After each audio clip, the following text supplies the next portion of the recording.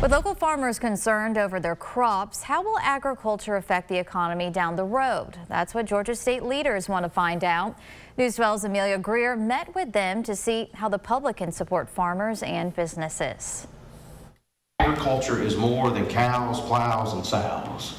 I think when most people think about agriculture, that's what they think of. With new technologies and local support, Georgia is advancing and helping the agriculture industry. The Walker County Civic Center held an event to invite local farmers and business owners to get the latest updates on the future of agriculture. What I tell folks is summed up in one sentence. It's leveling the playing field.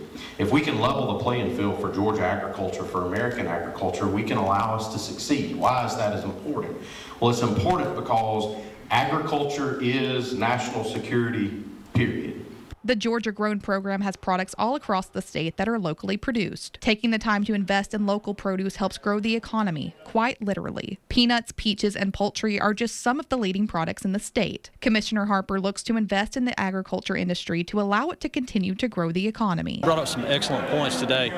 We need our ag from our home state, and we need to be able to export and help Georgia farmers and help the state of Georgia. With the future of agriculture looking bright, state officials encourage consumers to get involved and support the industry. People that are willing to get involved in agriculture and investing in that new generation is an important part of the future. The hope is that upcoming generations will get involved and take part in growing the economy. Reporting in Rock Spring, Georgia, Amelia Greer, News 12.